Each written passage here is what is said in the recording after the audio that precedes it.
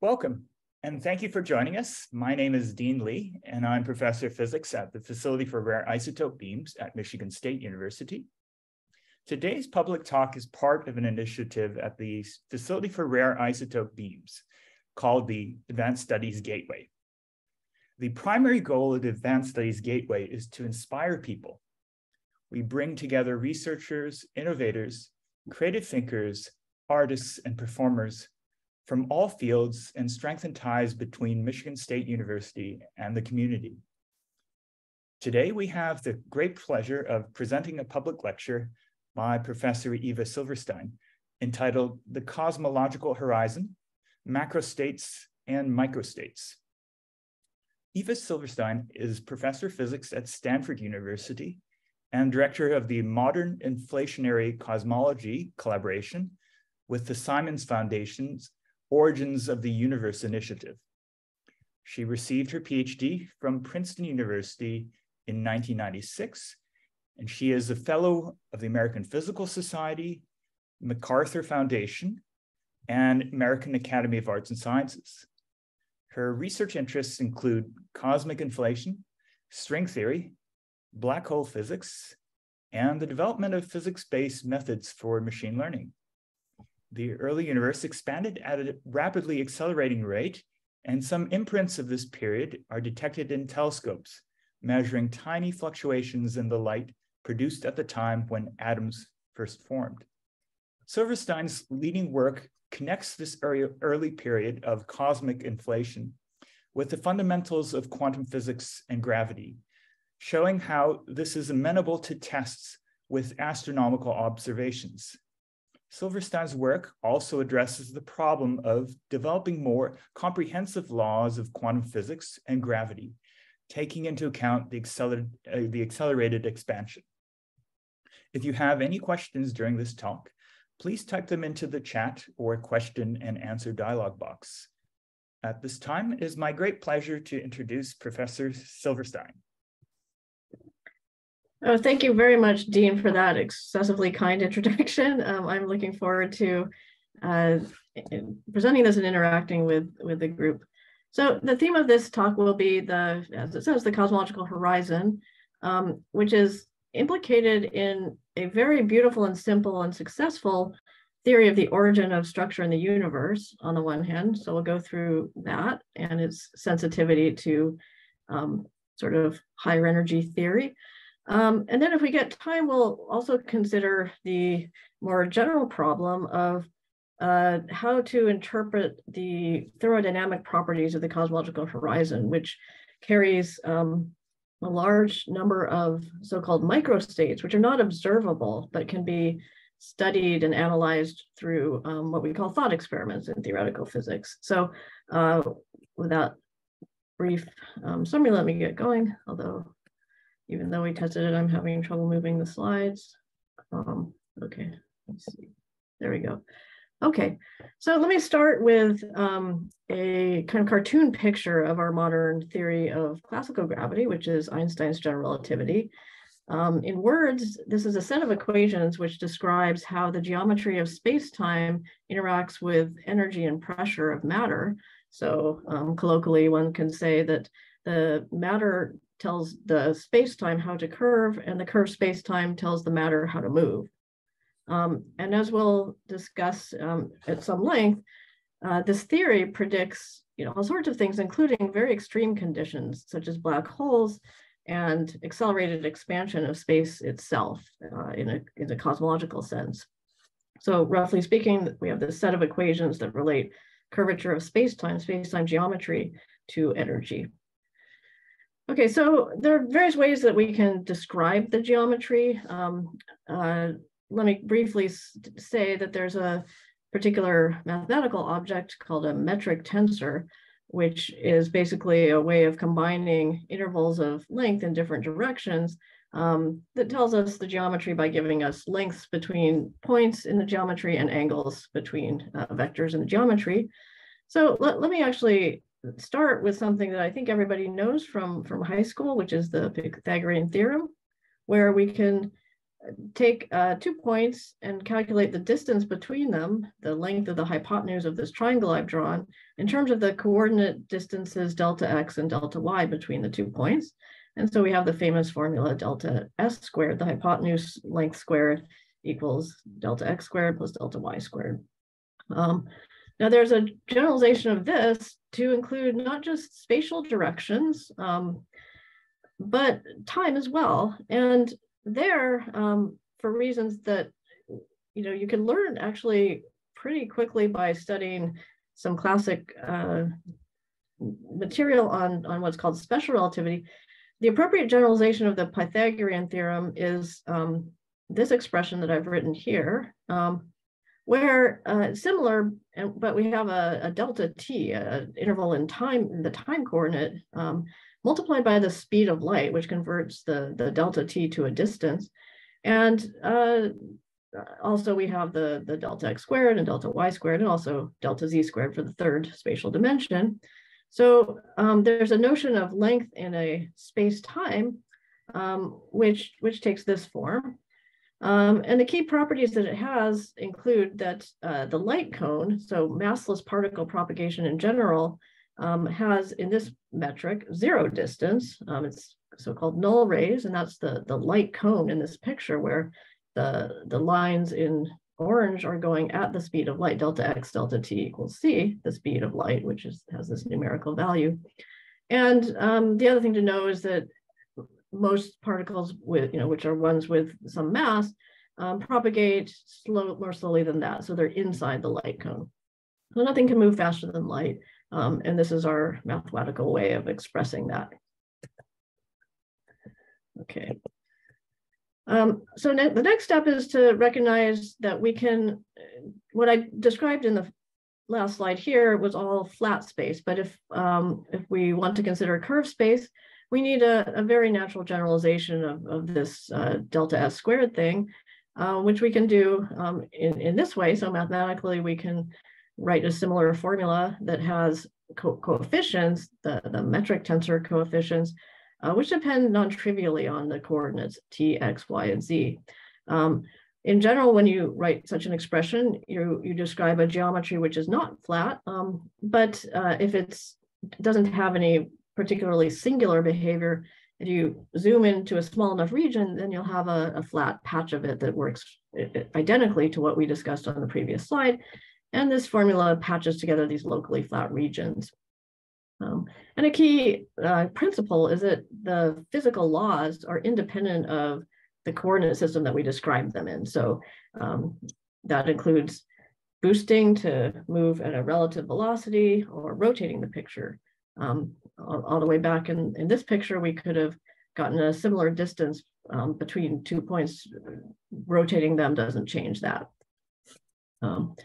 Okay, so this theory that we just very briefly introduced, as I already mentioned, it has solutions, that is, solutions to those equations, R equals E or curvature equals energy, in which we see very interesting and quite extreme behaviors. One example being a black hole, where there's a horizon, which has a property that there's some region beyond which light cannot escape to the region outside the horizon here. And we depict that in a certain diagram that I've drawn here, where you might have some observer outside the black hole, something inside the black hole that simply can't send signals out at the classical level. In cosmology, a similar effect happens when we consider the case where space is expanding with time, as in this formula. So this is a particular example of a metric in which the coefficient e to the 2ht here is describing indeed how space expands as a function of time t. And with this type of exponential expansion or accelerated expansion in general, what you find is that observers lose contact in a very similar way to in this picture, though there are many aspects that are different, but in the respect of having a horizon in this picture on the right, it works as follows. If you start with 2 points that are close together, space stretches them apart to such an extent that at later times, if they try to send a signal to each other, they simply fail. The light cannot reach from one to the other. Again, it's useful to draw a certain diagram of that, which accentuates the causal structure, this business of who can communicate with whom. And so this square here for the accelerated expansion of the universe is the cosmological version of this diagram that I mentioned over here. This corresponds to something many people would have heard of, which is the famous positive cosmological constant. So that lambda denotes an energy density that doesn't dilute, and which in the Einstein equations, R equals E, generate this solution to those equations. And just for those who like equations, let me spell that out a little bit more. So here's the metric tensor, not yet committing to what this A of t function is. The Einstein equations with this kind of simple, spatially homogeneous proposal or hypothesis for the solution, the equations boil down to something really very simple, with this rho now denoting the energy density, and the way that it couples or generates or sources changes in the geometry is controlled by an important parameter in physics known as the Planck mass scale, written in terms of other fundamental constants like the Planck constant for quantum mechanics, the speed of light we already mentioned. It's basically the inverse of the famous Newton constant that describes the strength of gravitational interactions.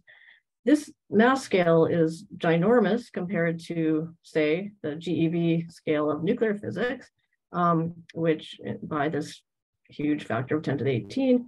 But we the role of this scale is very, very clear, and we'll say more about it in future slides.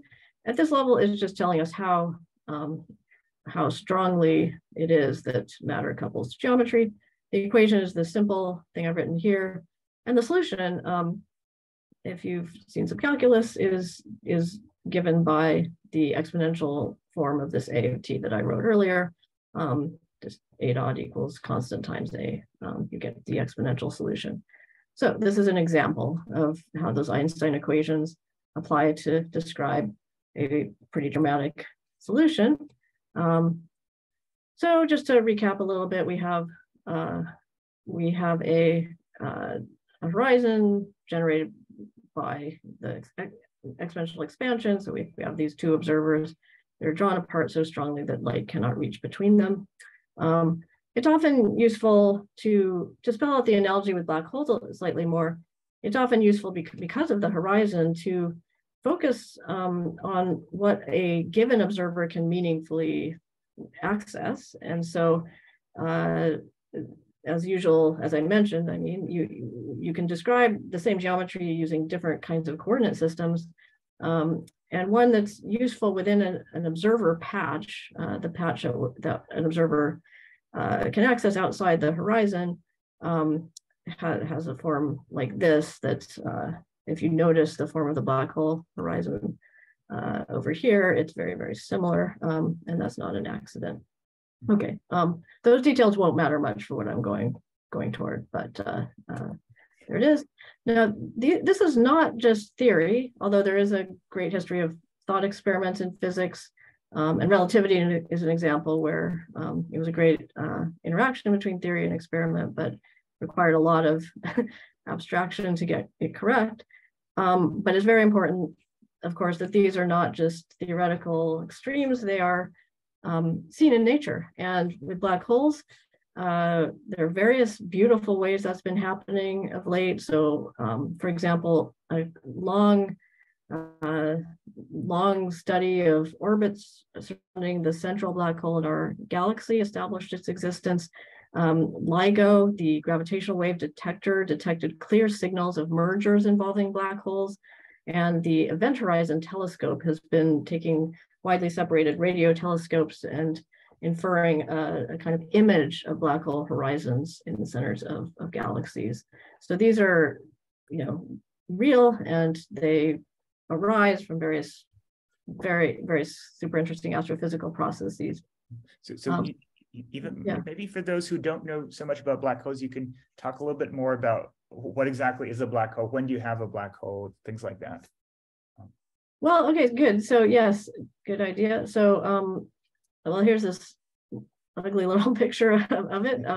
If you take matter and you compress it to a significant enough extent, then you find this phenomenon that I described earlier, where the matter, which is kind of depicted in green in this diagram, has compressed so much that it causes the space-time curvature outside to produce this system where the light rays from a region inside cannot get to the outside. So another way of saying it is, at the event horizon, this horizon is called, the escape velocity is the speed of light. So then when you drop in, there's no escape velocity, you just can't get out. Thank you. Great. So that's the black hole side. The business about the accelerated expansion is also observed astrophysically. So this happens both in the late universe in a very important but sort of mild way, and there's also a lot of evidence for it having happened in the early universe. So in the late universe, one uses various independent probes of the expansion history of the universe, this business about how this function A of t evolves in time. And it was quite a blockbuster announcement when about 20 years ago, all these observations kind of overlapped on the conclusion that cosmology did require this new parameter, this cosmological constant, meaning a source of stress energy that doesn't dilute, in order to model these observations. And it's a tiny number compared to the fundamental scale and Planck of gravity. It's also tiny compared to all the particle physics scales that we know. And it's a beautiful observation. So in the early universe, there's also enormous evidence for actually a much stronger form of accelerated expansion having happened, and then that stress energy source having diluted later to give us the intermediate history that we see of much slower expansion. So the simplest model of those observations is to take a scalar field, a kind of degree of freedom that permeates all space and time. Such a thing can carry potential energy and kinetic energy the way that ordinary particles can. And the potential energy of such a scalar field that I've denoted V of phi, the scalar field phi, when it's approximately constant, then it generates the kind of accelerated expansion that we discussed earlier.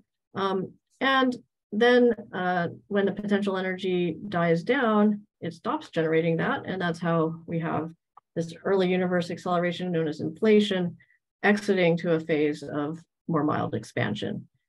Okay, so there are many reasons that theorists propose this at a kind of macroscopic level, but let's focus on a beautiful and very important implication that it had that was then tested, which is that once you hypothesize such a field in nature, as we said just a moment ago, it's a physical degree of freedom at every point in space and time. And like everything else, it's subject to quantum mechanics, which means it has irreducible fluctuations. So it's not just about the macroscopic homogeneous expansion of space, it's also the case that this degree of freedom has implications for beyond that, for inhomogeneities in the system. So a field has vacuum fluctuations. That's another way of saying that it's undergoes quantum fluctuations. Another way of saying it, which we'll get to in a moment, is that its amplitude and its momentum in the field sense cannot both be known, and so it's subject to the Heisenberg uncertainty principle, like every other physical degrees of freedom. As a result, there's some fluctuations going on in the vacuum, and when you combine that with the accelerated expansion of the system, the wavelength of those fluctuations stretches in the exponential way governed by this A of t function that we keep talking about. And the scale of that expansion, h here, which is known as Hubble, defines a length scale of the horizon. And as the wavelength stretches outside the Hubble horizon, the mode, this little wave packet here, freezes out until much later in the problem where the accelerated expansion ends, and that degree of freedom can come back into the observational patch of the universe. And what happens then is that these essential irreducible quantum fluctuations seed structure that then grows in the universe. So Eva, I just wanted to make an announcement. So Forrest Stivers is saying that the chat doesn't seem to be working quite well. So if you have a question, use the question and answer dialog box, just to let you know. Great, thanks. Okay, so Heisenberg uncertainty principle, just to spell it out, is this fact that for every quantum mechanical degree of freedom, every physical degree of freedom in nature, you can't know it and its motion at the same time perfectly. There's an irreducible lower bound on the uncertainty in one times the uncertainty in the other. And this field phi that I mentioned, which we call the inflaton, having to do with its role generating early universe acceleration, which is called cosmic inflation. So that field cannot sit still and it has to fluctuate a little bit. Okay, so what I described so far at this level would produce a distribution of fluctuations that is the famous normal distribution, a kind of Gaussian distribution for all of the modes of this field, or equally the field at all points in space, time. So that is a specific functional form for the, to be a little more fancy, the quantum wave function of these fluctuations. Just introducing the variable and applying the uncertainty principle in the way I described would give you a normal distribution. But there are interactions among the fields in the early universe as there are in the later universe. And those, one of the things we'll get toward is how those interactions affect this leading order estimate for the distribution of fluctuations. Okay, so how is it that we get some sort of observational handle on that? Well, basically, it's a beautiful story having to do with the light, the cosmic microwave background that streams to us relatively uninhibited once atoms have formed in the universe. And this happened about when the universe was about 1,000 times smaller than it is today. So that's a long time ago in itself, this period when atoms formed. But the more exciting thing is that, in fact, the plasma of forming atoms, electrons and protons and neutrons and such, is sensitive to the fluctuations that happened even earlier, the ones having to do with the field phi that I described earlier. So it has to do with how those early universe fluctuations imprint themselves on the light that comes from the atoms forming at this time, which is called recombination, when electrons and protons bound themselves into the simplest atoms. Then the universe evolves, and the laws of physics, as we understand them, have the effect of coalescing structures in the universe. That's largely because of gravity interacting with other forces of nature. And this also, if you look at the distribution of galaxies that formed that way in the universe, that so-called large-scale structure, the statistics of that also carries an imprint of these primordial fluctuations. So it is from these data sets, if you wish, that one can test theories like the one that I just summarized. Okay, so on the right panel here, I'm showing the plots that correspond to that in the case of the leading approximation to these fluctuations in delta phi or phi, the field, that become fluctuations in the energy scale or the temperature of the microwave background. So this microwave background is 3 degree Kelvin plus tiny fluctuations of order 10 to the minus 5. And yet it's detectable by these wonderful observatories. And what's shown here, what you should get out of these plots is simply that there's a theory of those initial conditions that I summarized the gist of earlier. It propagates into the observations of the microwave background in a way that, with very few parameters, takes the form of this curve that I've drawn, and the data points sit beautifully on this curve, just having to tune a few parameters having to do with, for example, exactly what or not exactly, but to good approximation, what the Hubble expansion is, what the fraction of different energy contributions in the universe is, including dark matter, as well as observed light matter, and so on. Point here is that the theory fits the observations in a spectacularly beautiful way. So much so that it gives us the chance to do more with these data sets and use them to probe more interesting aspects of the early universe physics that was going on. But it's all based on this leading success of precision cosmology over the last decades. So yes. So even maybe for those people who are not familiar with why we think inflation is reasonable, why it solves this problem of the homogeneity that you look at all different directions in the sky and you see the same sort of behavior from this cosmic microwave background, right? And it's hard to explain that as well. Yeah, that's right. So yeah, I only quickly mentioned that there are macroscopic arguments for that, and you just summarized it beautifully. So if you took a model of the universe going back in time that did not contain the accelerated expansion effect, the inflation, you'd be very confused about the overall homogeneity of, for example, the CMB that Dean just mentioned.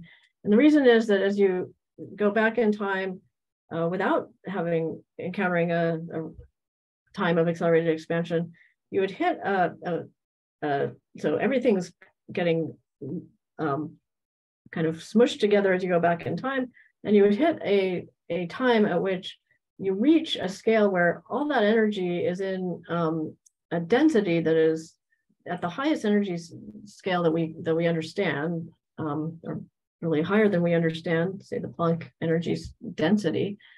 And yet, if you look at where the sources of the radiation would be that comes to us, that we see from all directions, it would have come in such a way that those sources were never in contact. They were never able to communicate with light.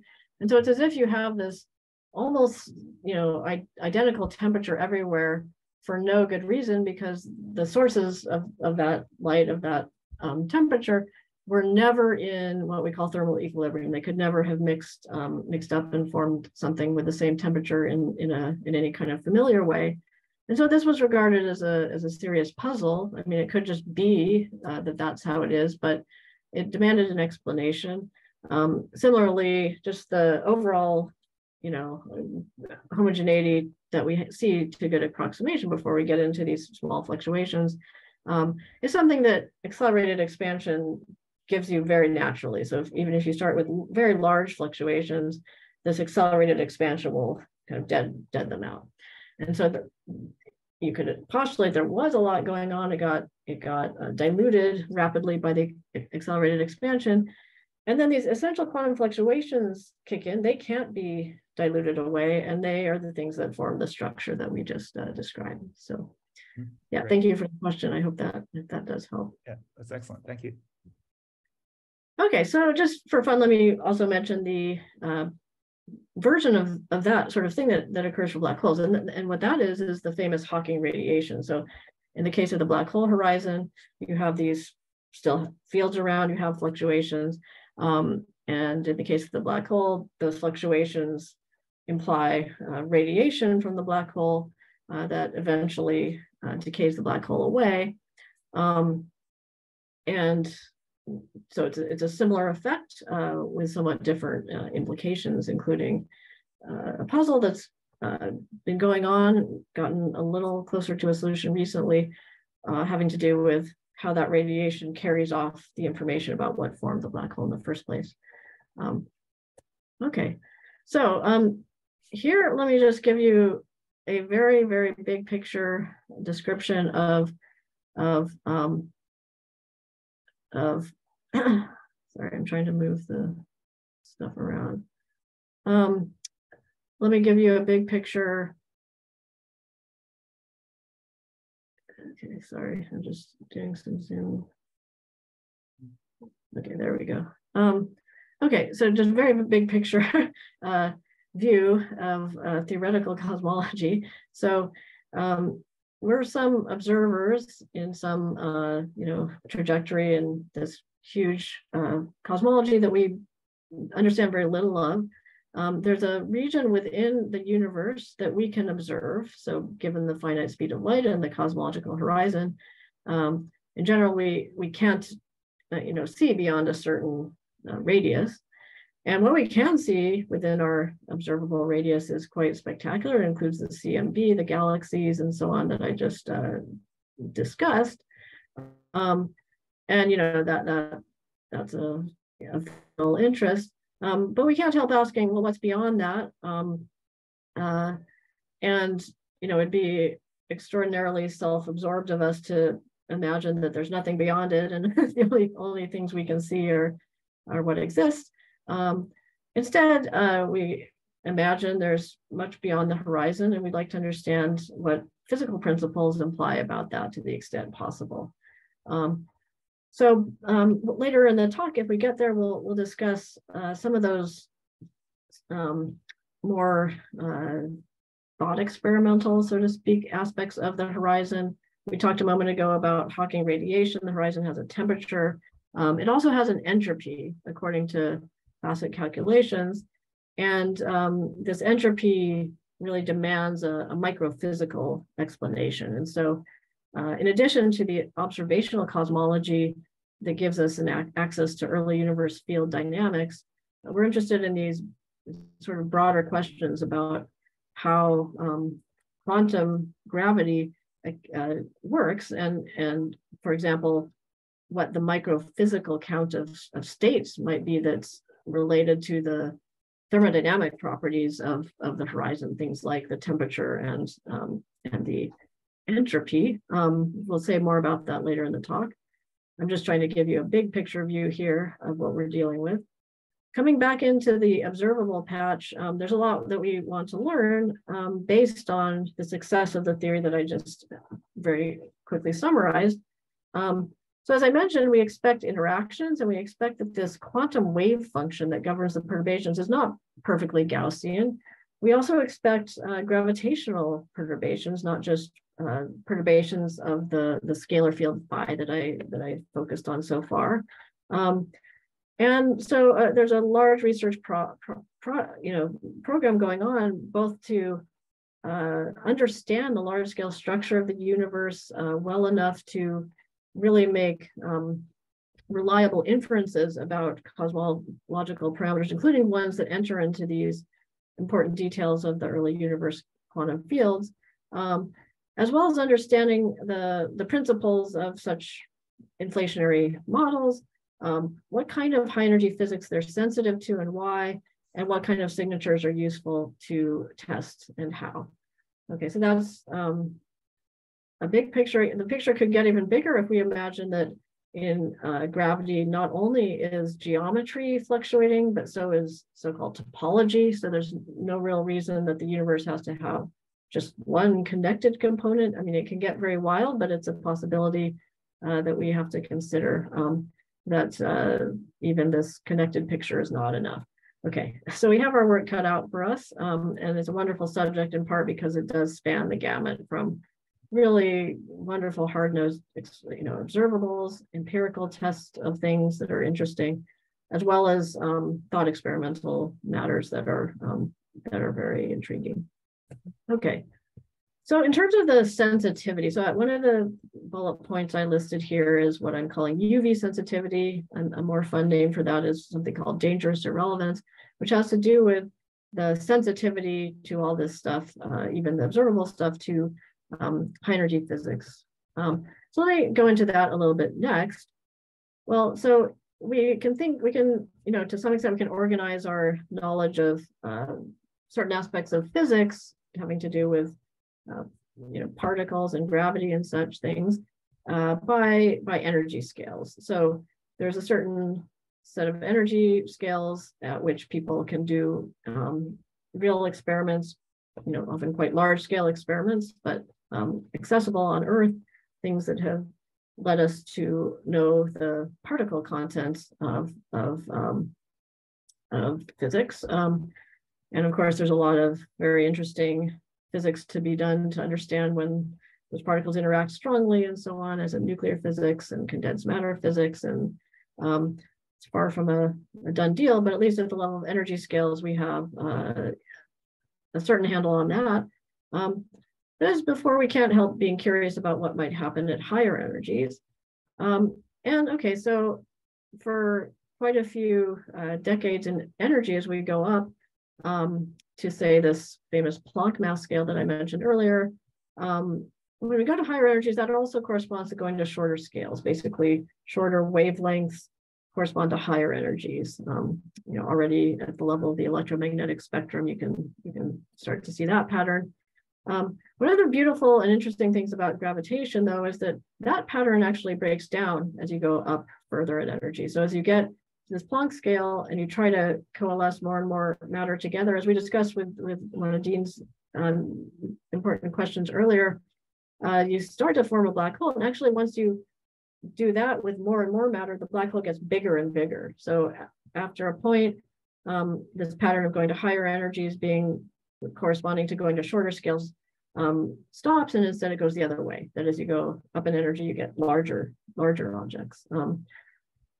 Okay. Well, please. There's a question from Al Zeller, two questions actually. First question, Einstein called the cosmological constant his greatest blunder. What are the observations that mean lambda isn't zero? The second question is, how does inflation address the matter-antimatter imbalance? Okay, those are great questions. Okay, so how we see it, I didn't spend much time on this, but you can see some of the labels for the observations that were done. The one that got sort of suddenly famous at the time had to do with supernova. Basically, the idea is you have standard candles of astronomical objects that behave the same no matter when and where they are. And you can use that as a tracer of the evolution history of the universe by taking into account the light that you see from them and how it would have redshifted, how it would have stretched out over the cosmological history as a function of what that history was. So there's a sensitivity that we get from such astronomical objects. That's one piece here. Another piece is actually the cosmic microwave background, but used in a different way. So all the structure in this plot that I'm briefly presenting here, the structure in it is sensitive to those few 6 independent cosmological parameters. And so this plot would have looked different, not just in a way to do with those initial fluctuations that I was describing here, but also would have looked different if we didn't have a cosmological constant compared to the fact that we do, that this plot wouldn't have worked. So in other words, the CMB is a very, very important component of these agreeing probes of the cosmological constant. There's something here called BIO, which is related to those peaks, but in a different probe through or observed through a different through large scale structure. So there's these peaks have to do with sound waves in the early universe, and that scale of those sound waves propagates through to a scale that appears in large scale structure studies as well. So it's a really very, very well established thing. Regarding the fun story that it was a blunder, well, maybe we'll get there in a little bit, but in fact, we have a notion in physics of what kinds of interactions and what kinds of quantities matter at higher energy scales versus mattering more at lower energy scales. The ones that don't matter at low energy are known as irrelevant quantities, and those that matter at low energies, where we reside in mostly are called relevant. And in fact, the cosmological constant is the most relevant quantity that a theorist can consider. So there's really no reason to think it's not there. So, you know, Einstein was phenomenal, but not every, you know, everything was known at his time. And so nowadays we worry more about why it's not any bigger than it is rather than worrying about its existence, in fact. Okay, in fact, this idea of how we parameterize our ignorance of super high energy physics is what I was about to get to.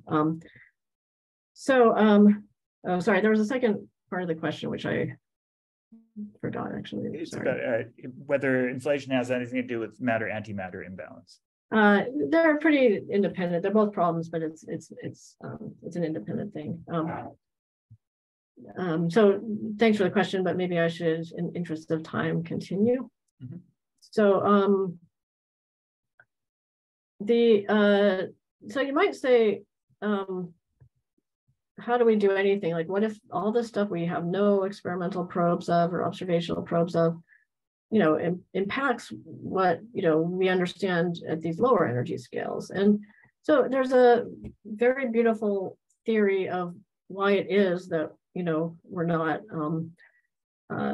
completely screwed by the fact that we don't know most of the energy scales in physics. And this is called Wilsonian effective field theory. And the basic idea is the following. So take any physical quantity, like say the classic problem of force, gravitational force between two objects, or, you know, anything you like. Let me consider the gravitational force between two objects, 1 and 2, governed by the Newton constant. So this force, as you might recall from high school physics, takes the form of, you know, g Newton times mass number 1, mass 2 over the distance r squared between them. So that's the force that you learn in Newtonian gravity. And, you know, that also survives into the theory of relativity that we discussed earlier. But now, suppose, as is true, that we really only access this for large enough distance, little r. We don't have enough energy to probe super tiny values of this quantity r. So, you know, we would be none the wiser if there were, you know, an infinite sequence of other terms with some coefficients C1, C2, et cetera, that I wrote here that are, say, take them to be some numbers around, you know, order 1, controlled, suppressed by the ratio of the Newton constant to the distance r squared. So, you know, our accelerators and so on definitely do not, you know, they peter out way before, as we're shrinking r, we get to this Newton constant scale. And so we really wouldn't know anything about these terms. And so, you know, it's okay. Like these terms, they're no doubt there. There's some infinite sequence of them, and we don't know them, but we also don't need to know them at large distances. Okay. However, there are really interesting circumstances where, even though we work at large distances, what we see is sensitive to such corrections. Okay, and the early universe physics is one of those things, and that's part of the story I want to explain to you a bit. So there we have this potential energy of the scalar field phi, and it's good that Dean asked earlier about the kind of macroscopic arguments for inflation. So those arguments gave us the idea of inflation. Gave the people at that time the idea for inflation. And, you know, there's a quantitative statement there, which is that in order to do this job of diluting everything that might have been there and explaining the equal temperature almost in all directions, inflation has to last a certain amount of times. The number of times that the universe rescales itself by a power of E, so-called E foldings, is roughly speaking 60, which is a huge expansion of the space. And because of that, this process needs to, in some appropriate measure of time, needs to last for a long time and then exit. So what that's telling you is that there's a large time scale involved and a large range of the field phi involved during the inflationary process. So what that means is if we think about the structure of this V of phi in an analogous way to the way we had thought about the structure in the basic Newtonian force on this side, we would say, okay, well, we might have some fiducial understanding of what the potential energy would be for this field. But surely we have to consider the possibility of there being this infinite sequence of corrections, just like we did here. If we assume they're not there, we're making a huge assumption about physics that we have no justification for. And then the very interesting thing about early universe physics is that those kinds of corrections are very important to the success of the theory, meaning you can turn that around and say, if you want a theory of this early universe inflation that is fully principled, you really have to have some handle on these now quantum gravitational corrections. So this phenomenon is known as UV sensitivity, or more interestingly, dangerous irrelevance. And it has, other avatars. So for example, another example is that even if you're at low energies, but you have a huge amount of statistics in your data set, or a lot of time in which to observe, your sensitivity naturally increases. An example of that is people looked for decay of the proton that would be mediated by some super heavy particle in certain theories. And the reason, even though the particle mass would be not quite as high as the Planck scale, a few orders of magnitude below that, but still nowhere near where we can produce it directly. You can look for its effects as long as you have a large enough amount of material in which you can see possible decays. So in the case of cosmology, you can ask, well, how much data do we have? How many effectively independent experiments do we have? And the most recent observation that gave us CMB data gives us about 10 to the 6 pixels. However, that's improving, and the large scale structure data that I mentioned is also adding in a kind of volumes worth of these independent modes in the universe. And so this is already a largish number that allows us to pin down parameters down to a value, an uncertainty of order 10 to the minus 3. And it's getting better. So it's not, it's not arbitrarily large amount of data, it's limited, but it's large enough to do very, very interesting things. Okay, so just to kind of summarize that, we have this long period of inflation, which gives us sensitivity to high energy physics, even some aspects of quantum gravity. And we've got lots of data. You can kind of see that by eye in this Planck satellite image of the CMB. We're sensitive to these tiny fluctuations, and there are many independent points here. Okay, so for those reasons, we get sensitivity, and it becomes very natural to ask this question in quantum gravity theory, which is not a fully known thing, but the best approximation to it that we have, which has many successes at the kind of thought experimental level so far, is known as string theory. I'm not going to really introduce that. It's a theory of microphysics that's smooths out singularities that general relativity would predict at short scales and make sense of those. It has as we'll see a little bit later, it has an answer to the question of what the microstates of black holes should be. So there are many reasons that we take it seriously as a candidate for quantum gravity.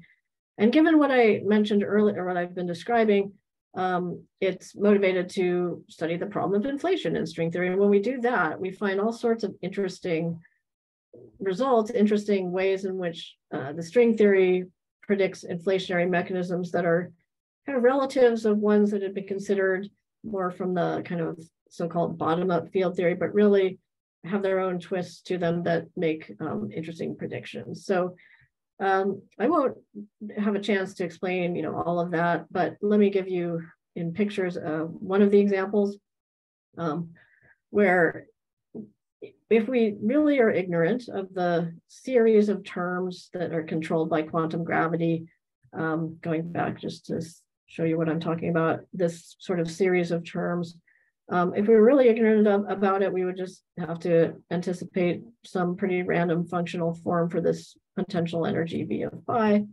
But for the most numerous fields in the string theory, which are called axion fields, they are kind of like traditional quantum field theory notions of axions, except they have a certain, there's an underlying periodicity for those fields, but the potential adopts a kind of branch structure in the case of the string theory versions of axions, on each branch of which you have quite, automatically a potential energy function that looks like what I've drawn, where it's kind of like a parabola toward the middle, but then it flattens out toward the edges where inflation would happen. And the system does have a kind of underlying periodicity on top of this extended potential that goes off for large field ranges in units of the Planck scale. So basically, the point that you should get out of this is only that if we were totally ignorant, we would have a picture of the potential that was really just based on ignorance. We'd be prescribing these terms in some way we really wouldn't have a handle on. But instead, if you look at a theory of quantum gravity and ask about a certain type of field there, you can see a much more regular structure, and you can exploit that to find interesting signatures, as well as just understanding the quantum gravity theory a little bit better. So here's some more formulas for those who enjoy them.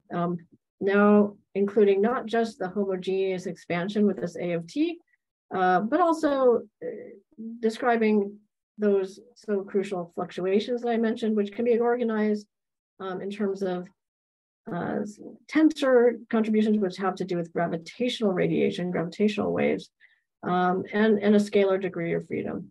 There's really a large unknown wave function of all of that that we're trying to access as much as possible. And we can probe that using various quantities, but it's basically this wave function that we are talking about.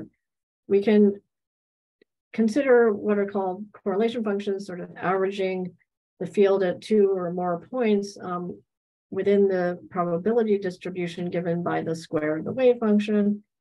So there's a handle on how to go from theory to quantities that we can probe using these large data sets.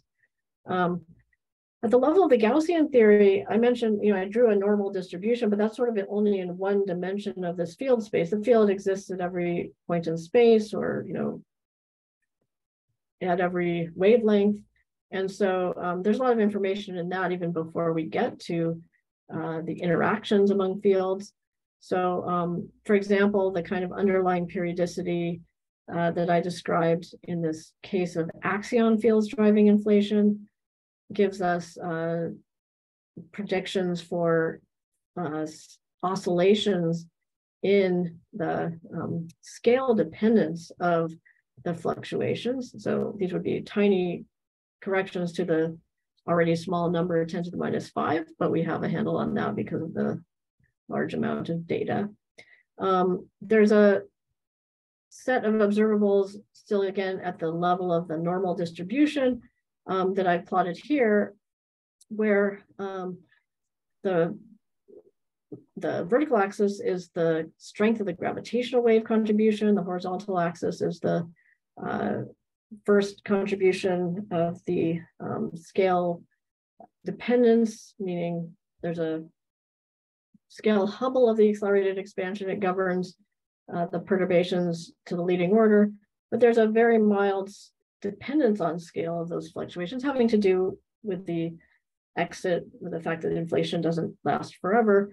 And that gives us a number called the tilt of the spectrum, NS, that appears on the horizontal axis. So the observations in the CMB limit the possible values of those things.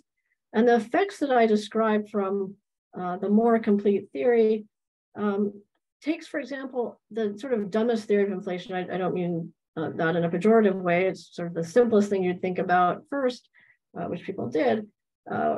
Just a parabola for this v of phi, so phi squared. That model is quite ruled out. Something called natural inflation, which is a sort of bottom-up theory of axions, is also under pressure. I think pretty much excluded at this point in its traditional form. But the string theory version, where the potential energy flattens out actually because of the effects of high energy fields that adjust in an energetically favorable way and make it do this flattening effect, that pushes in the right direction for the data, along with the proliferation of fields. And these models will be tested very, very, very soon. The data has been improving. There's been some difficulties with foregrounds that are being understood better now. And the status of it is here. And this, for example, this kind of scenario will be either falsified or supported in the very next round of observations. So that's already at the level of the kind of normal distribution. And we learned a lot whichever way these things go. If you exclude, axions in string theory, it's a big help, because we get a lot of information from that for the theory. And of course, if you see some of the signatures, it's a big deal. Okay, so that was all at the level of the normal distribution. It's the case, though, that fields interact. And any such interactions at some level lead to correlations among multiple points in this picture. And, that's a very general case to consider. And once again, there are ways to organize it both from the bottom up and from the point of view of quantum gravity, so-called top down. In the latter case, we get, for example, mechanisms in which the reason that the inflation lasts as long as it does is not because the potential energy is super flat, but instead because the fields interact in such a way that they just can't move faster than a certain amount. In particular, they can work like relativity and not be able to move faster than, faster for that sort of reason. And a scenario like that gives a prediction for these interactions that is completely distinct from what you would get from the case called slow roll inflation, where the potential is super flat and the self interactions of the fields aren't the thing that's slowing it down. When it's the case that the self interactions of the field are the thing that's slowing it down, well, that naturally produces much larger interactions and larger correlations that are then testable. Okay, so these days we're looking at many more aspects of the distribution. As I mentioned before, it's just in general, it's this huge function, in fact, what we call a functional of fields at every point. And there's a lot of information in there. There's information even beyond these, say, low point correlation functions, like 3 points that I've drawn here. Instead, the distribution can have tails that are quite heavy, and we're looking into that and how it can affect our sensitivity to physics. So I think we're coming to the end of the time, but let me just flash, just for fun, some of those pictures and goings on in this regard. So there's some distribution that could be quite heavy-tailed compared to the normal distribution, having to do with dynamics like production of particles in the early universe from the time-dependent physics, the geometry of the field space, And there's a very active area of research in exploiting all of that. On the observational side, it's very bright. There's the CMB development, there's large-scale structure, both a theoretical understanding and various surveys that are developing to make the most of what we can see in the universe. So let me just stop there because I think we're at the end. I won't get to describe for you the microphysics of the horizon, the microstates, but that's just fine. I mean, so let me stop there and ask for any remaining questions. Thank you, Eva. That was really interesting stuff. Great talk. There are a few questions. So there is a question by Chris Gould. Is there an explanation of why lambda is so small? That's a wonderful question. I would say yes. Now, this kind of question is still an active question.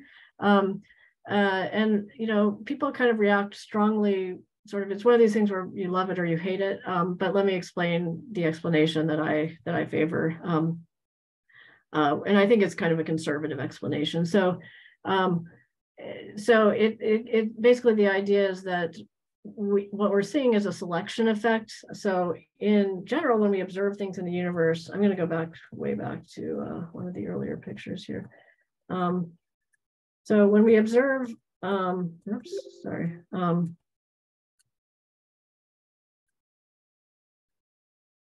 we observe things in the universe, we naturally, select for certain easier to see things than otherwise. So for example, when we see certain astronomical objects, we only see the brighter ones compared to the less bright ones, and that's known as a selection effect, and you have to correct for that when you interpret your observations. Another kind of question you could ask is, most of the universe is empty space, or not quite empty, but not planets. So why do we see a planet? Why are we here on Earth? And the answer to that, of course, is obvious. We wouldn't exist, in empty space. With the cosmological constant, there's a perfectly good explanation that's of that nature, which is saying, well, most of the universe could well be such that quantum fluctuations have generated a humongous cosmological constant, that the cosmological or the potential energy for the fields in general is generically quite high.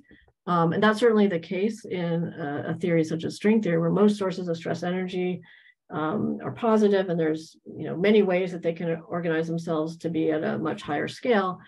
So you could say, well, why don't we observe that? And the answer can be as simple as what I said about the planets, which is to say, well, you wouldn't exist to see it. So this is known. So I like to call this just another selection effect. That's the polite way of saying another term, which is called the anthropic principle, which is just that. It's okay, we have to sometimes interpret what we see based on the fact that it may well not be typical in the universe, but we wouldn't exist to see it otherwise. So that's that at least fits all the facts that we have, both observationally and from the perspective of the rich landscape of cosmological solutions in, say, string theory as a proposal for the theory of quantum gravity. Doesn't mean that what I said here, which goes back to ideas of Linde and Weinberg and others, doesn't mean that it's the right explanation, but it's the only viable one that I know. The problem is, it appears very, very fine-tuned if you don't take that view. Maybe that someone will find some elegant explanation that has, no need for interpreting it as a selection effect. But generally in science, some things are and some things aren't selection effect. We all accept that, there are many things that are selection effects and other things that have dynamical explanations. Yeah, I hope that helps with your question. Okay. Well, thank you, Eva, very much. There are other questions, but in the interest of time, I think we will end the formal part of the webinar now. And thank you, everybody, for coming. For those of you who want to stay and ask Eva questions privately, go ahead and stay on. But otherwise, thank you for coming. Have a great rest of your weekend.